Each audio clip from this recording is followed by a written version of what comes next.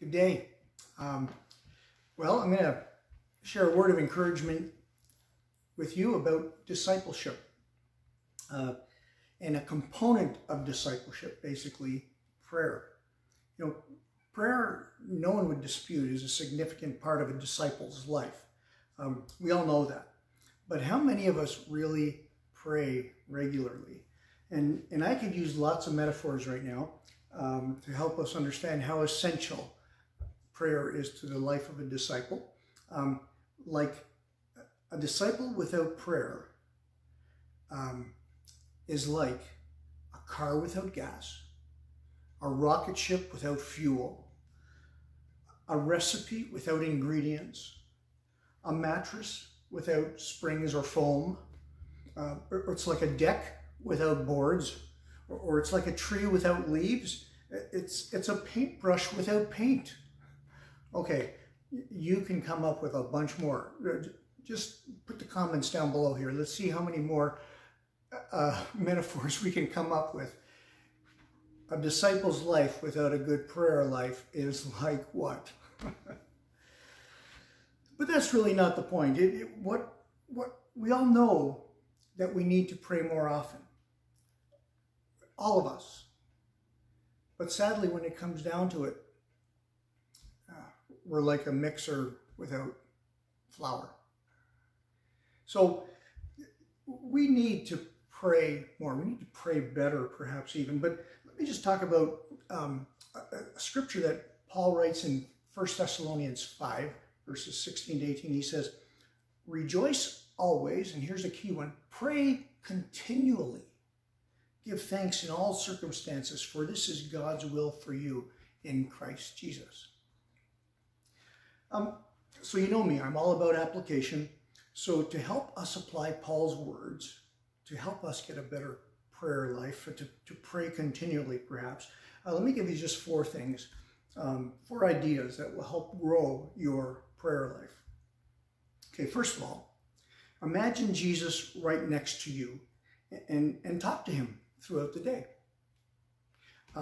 This is a powerful way to build relationship with anybody. For instance, I do this with Lydia when I'm grocery shopping, and pre-COVID-19 here, but before self-isolation, you know, if I'm out of the grocery store picking up a list of things and I've got the list and I know everything, but then all of a sudden I'm not sure about this, then I would just call Lydia. And my phone brings her right to my side. She's with me right there in the store. And it's like she's right there and I could talk to her. So if we could imagine Jesus right next to us all day long, we would just be more encouraged to ask him those questions. Talk to him about direction that we need to take. Talk to him about those things in our lives that we know he is the only answer for. So imagine Jesus right next to you all the time. That's one way. Another way to help grow our prayer life is to count your blessings out loud or on paper even. That's even better. But often when I think of what God has done for me, I just open my mouth and say thanks. I just say thank you, Lord. Oh, praise God for that. Those words are thankful prayers, or they are prayers of thanksgiving, as we are encouraged. Hebrews 13, verse 15 says, "Through Jesus, therefore, let us continually offer to God a sacrifice of praise, the fruit of our lips that openly profess his name." Giving thanks for our blessings helps us remember just how much we have to be thankful for. Daily, as something good happens, you can just quickly say, "Thank you, Jesus." Doing this not only keeps me in a better frame of mind, but also keeps me humble, realizing he is my provider. He is my source. He has provided all things for me. And as the day goes, I could be praying and, in essence, talking to him more and more and more with these thanksgivings. Third, learn to pray in the moment when a prayer request comes up. There's nothing better for someone to experience than someone praying with them right there and then when they say, oh, please remember me in prayer. First of all, it encourages us it encourages the person who's being prayed for. Or second, it also helps us remember to pray for them and not forget it. And thirdly, it helps us pray more often. So when someone comes to me and says, oh, would you pray with, I try to remember to say, oh, let's pray right now and do it right then and there. I've done this with my neighbors and family members. It's a great way to pray more often. But fourth and last on our list today, pray specifically. And by this I mean at a certain time or place in the day. Praying continually only flows out of a disciple's desire to connect with God. If we don't set time aside in our daily routines to pray, we are downplaying the importance of God in our life. If all we do is pray while we drive or shop or work or do yard work, our mind is split between at least two different things, and we're not really focusing on God. In these days of self-isolation, I think it's proven to all of us that we need to firm up our relationship with God. And being a disciple who prays continually builds God into that first place in our life, a habitual place, a time of day, even a place in your house where you can pray. The habits that we place down now will keep us from being unfruitful and will help us be productive in our fruit bearing for Christ and his kingdom. I want to share with you right now, after this, the video is going to continue with an interview that I recorded with Heather Lupick. She briefly shares with us her journey through these days of self-isolation. And you could also get just her interview on YouTube or our Facebook channel. But I believe her words will encourage you and bless you and remind you to be in prayer. Thank you for listening. God bless you. Heather, thanks for meeting with me like this to just chat and talk a little bit about what God has been doing in your life through this time of self-isolation.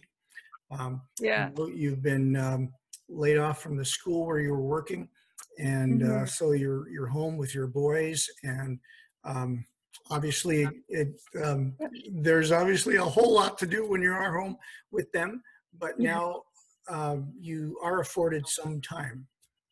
Yeah, for sure. Yeah, it's been a very different time in terms of how much time and space there is to be pressing into God, to be coming closer to his heart. This is a really unique opportunity for me and for, I think, quite a few others. I know there's a lot of people from our church that are still working, but there's probably quite a few others in a similar position to me, whether they're parents or whether they're at a different season of their life, but that are home when they wouldn't normally be home. And that's, especially for this extended period of time, quite unique, I would say, in the opportunity that it gives us. Yeah, so I of course have to homeschool the boys, so that takes up time, but I also love to use some of that time to help them also to come closer to the Lord and to do more searching of their own hearts and building of their own characters than maybe I would even normally get when we're at school all the time. So yeah. And you understand the whole process of walking with Christ and being a disciple. Like you've even studied spiritual formation, and your master's degree is in that. So, one of the big objections we always hear, right, from the people that we talk to as well, I'm too busy to take time with God, right? Too busy. And now many people are in places, and even if they do work, some of them just, at night, you can't go out, you can't do what you want.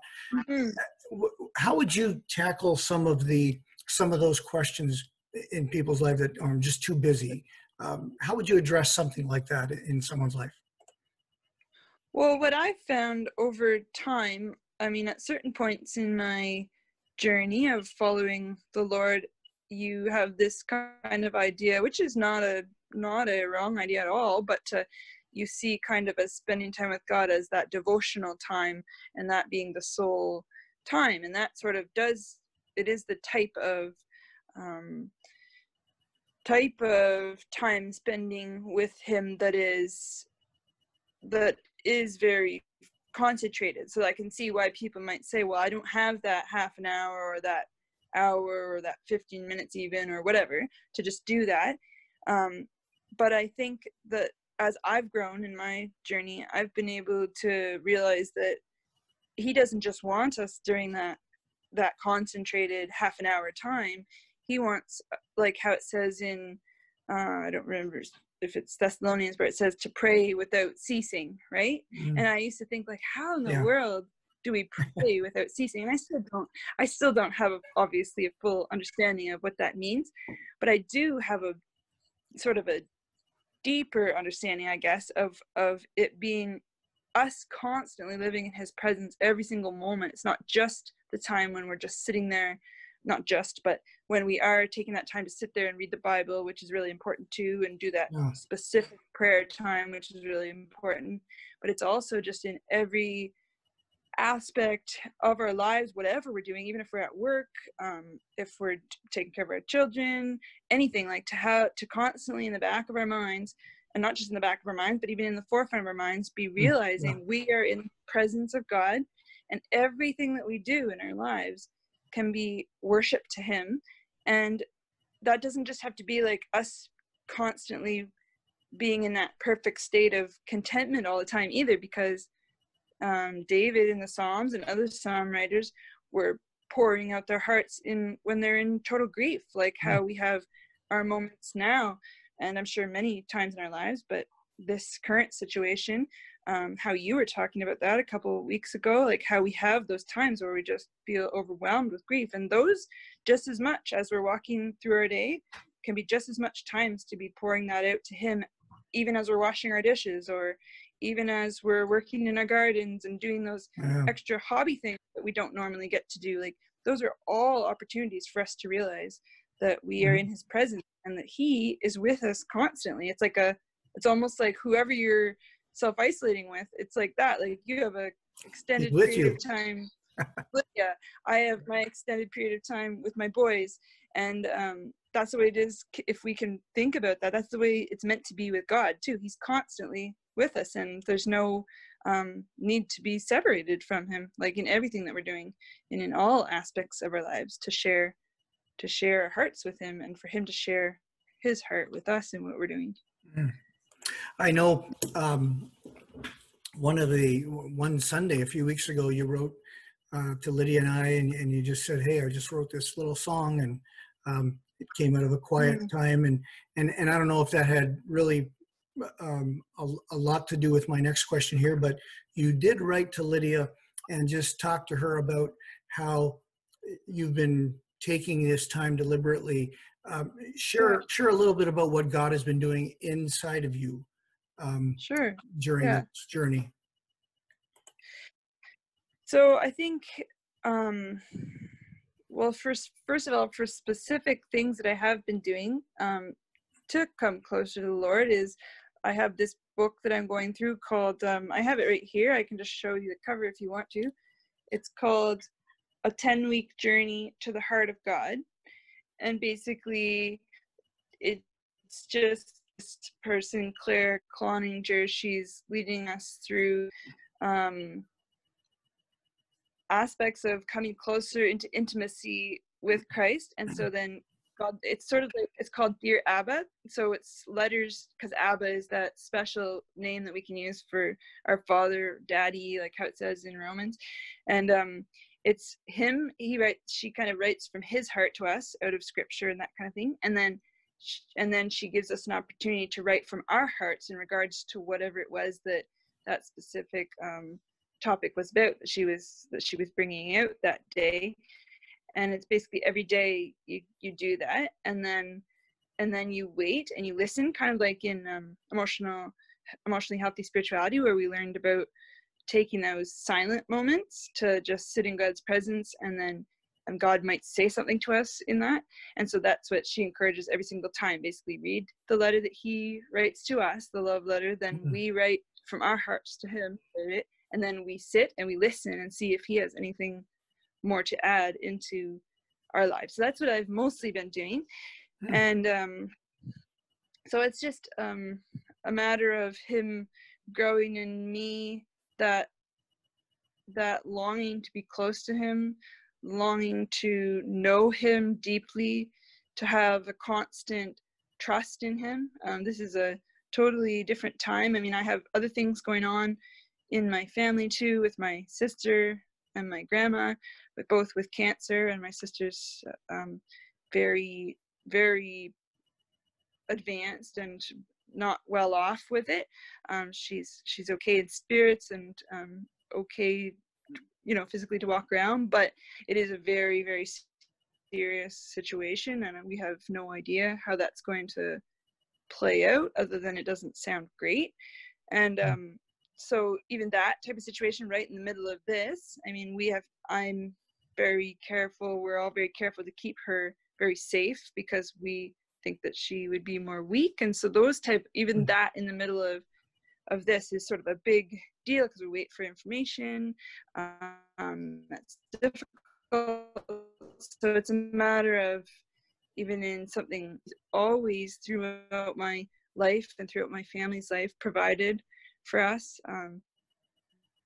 He's always taken us through on that journey faithfully. And so it's good that I can look back too and say, look at all these times when God has brought us. And he tells us that in the scriptures too, about how he says that to Israel a lot. He says, remember what I've done for you. Remember how I brought you out of Egypt, out of slavery. And so he's been reminding me of that, like of all these times, these tangible times throughout my life and my family's life. Say, look at how faithful I am to you. Look at how much you can trust me. You can sit with me in quietness and trust, and that's where your strength is. And so that's wow. the main difference. So you have compounded situations. You spoke briefly about how you're homeschooling your boys now, and but not only that, and the self-isolation, but then your sister and your mom and you like just the whole dynamic here, or your grandmother, sorry, the whole dynamic. There's layer upon layer. Yes. And really just drawing closer to God has been a blessing in a sense. So Heather, just give us some encouragement. Encourage people who are really busy. In a few words, tell us the importance, or why, or how to just find time for God. Okay. Well, it's sometimes when we are really busy, it feels like it's just another added to-do thing, an added burden almost, even though we wouldn't like to call it that, of course. But that's what it can feel like. But it's actually amazing when you take the time out of that time, or do what I said from the beginning part, when we were talking about how we recognize his presence even in every single little busy thing that we're doing. But just, it's amazing how much improved quality of life in your heart, in your spirit, even in your physical body, and everything that you do, the more you spend with God, the more energy and life he puts into us to give out into what we are doing. It's actually not a burden at all, even though it looks like that. But when God draws us, when his Holy Spirit's drawing us to come to him, he actually gives into us far more than we can ever ask or imagine. Like it says in Ephesians, we don't know until you start to really pour into that, to realize that's actually where he talks about himself as the living water and the life abundant. Well, he's telling us the truth. That is what he does. When we come to him, he pours himself into us, and then we have so much more to give out in our busy days that we have to go through. Yeah. Yeah. Excellent. Hey, thank you so much for taking the time to do this. Yeah. Really appreciate it. You. And it's good to see you on Sundays with your boys running around there and, that kind of stuff. Yeah. Yeah. Well, Yeah. say hi to them for us. And thank you, Okay. Heather. Be blessed. Have a good rest of your Sure. evening. You too. Okay. Okay.